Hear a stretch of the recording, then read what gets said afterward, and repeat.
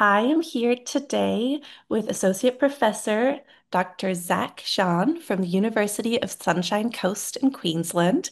And we are so grateful to be here with you today, just talking about some of the areas where there is hope and momentum in the field of MECFS. And my first question for you, if someone asked you what has changed in MECFS science in the last year, what would you point to? I probably would say the biggest change is the scale and credibility. A standout example probably would be the Decode ME genetic study from University of Edinburgh, about 15,000 people, which reported eight genetic difference linked to ME/CFS. So these links towards the immune function and neural signals, although one it's not a diagnostic test yet because people without ME/CFS can only carry these difference or variants, but they do point to the ME/CFS is biological and it's measurable and point us to the new immune and brain links. That's probably I would say. What gives you hope, for you personally, when you're working in a field where there's so many barriers and funding gaps, what are the things that give you hope and kind of keep you going? I have to admit, I first exposed or I first start the ME/CFS research by accident. But then what kept me working in this area is my patient participants keep me hopeful. And as a researcher scientist, I frequently have received the emails and conversations that actually remind me why I came to office, why I'm doing this research, or why I want to spend my time and digging in those data or collecting data. And also scientifically, the hope I probably would say come from the data itself, like the last example we just talked. Nowadays we get more and more data collected, and we start to collaborate. And I love hearing too about the things that do encourage the scientists in our field because I think that that is something that sometimes from the patient side we don't necessarily think about. And so there's a lot of that, okay, how do we get specialists to enter our field? How do we get people to focus on ME/CFS? But sometimes that human element of just why don't we tell our researchers and scientists when we appreciate their work, I think makes a big difference as well. So thank you for sharing that. Let's just say that you were able to get double the funding or more, more than that. What would you study next? I probably would scale up as a multi-site study that can combine because I'm doing the brain MRI, doing the neuroimaging part. I hope I can combine the MRI and blood biomarkers with continuous portable monitors. That means we will have the brain MRIs and blood biomarkers and some smart sensor data.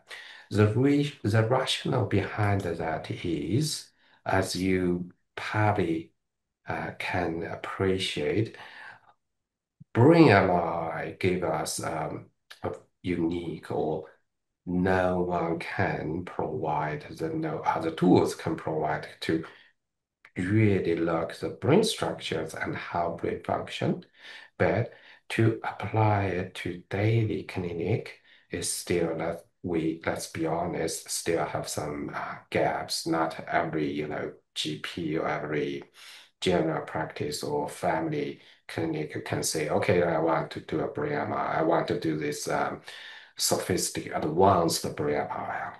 So my research now is, okay, we have those brain MRI findings. Can we combine with smart sensors and biomarkers? Eventually, whatever we found can apply to a real patient without MRI data. Because for research, we can collect um, rich phenotype data. And we already have this rich phenotyping data for research purpose.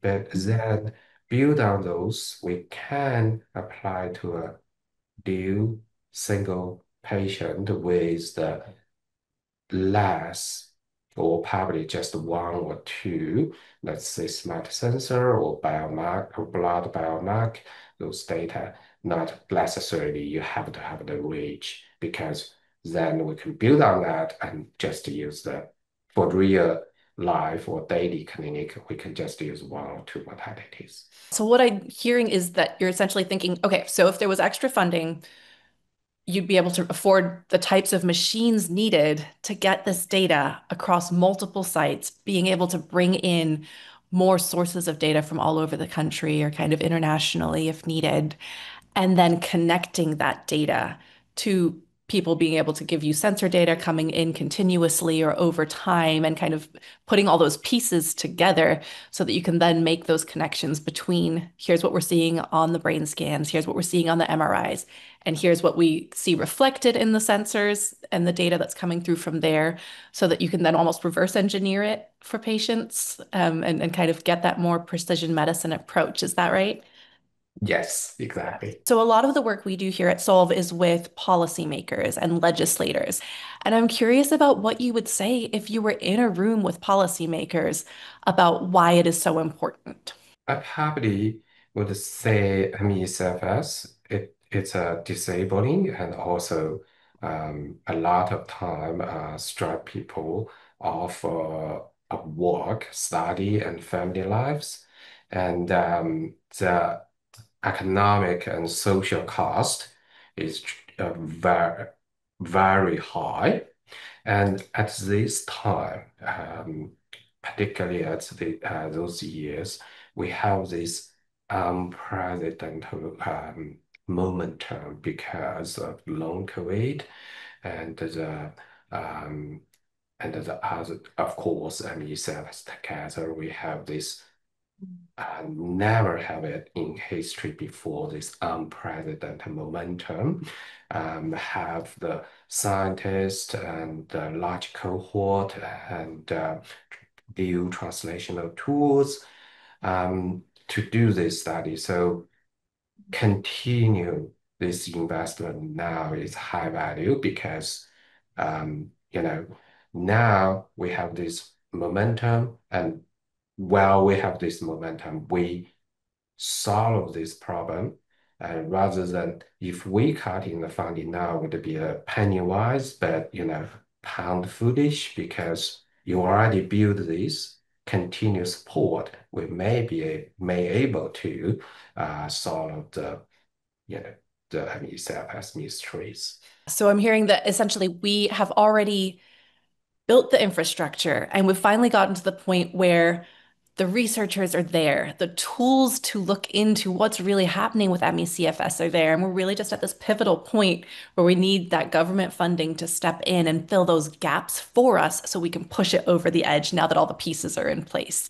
If you were to share anything about your research or the work that you are personally doing that you really would like to communicate to the patient community, what else would you like to say?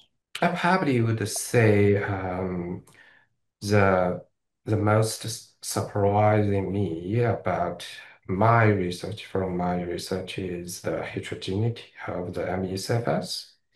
And I we are a small team at the University of Sunshine Coast, and we have looked the dynamic brain blood flow, autonomic function, and neuroinflammations in MECFS. And as a group, ME/CFS patient always show a clear abnormalities across these systems. Yet none of these measures alone define the disease. So that tells me is ME/CFS is not a single disease, but with it is a disease with different biological subtypes. So now our question is not just what's wrong, but what other pathways are impaired in this person. So what I want to share from our research is ME/CFS probably is not one thing. It's many biological pathways, and we do need to collect those data together and pass out the subtypes.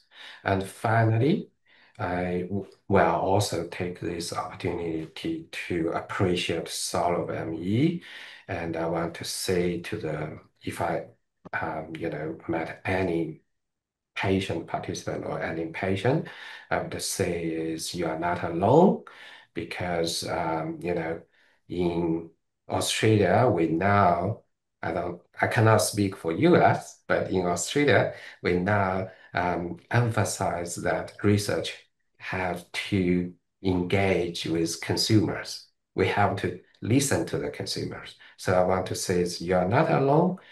More and more researchers listen to the patient, listen to the consumers, and then we have the organizations like Sologamy.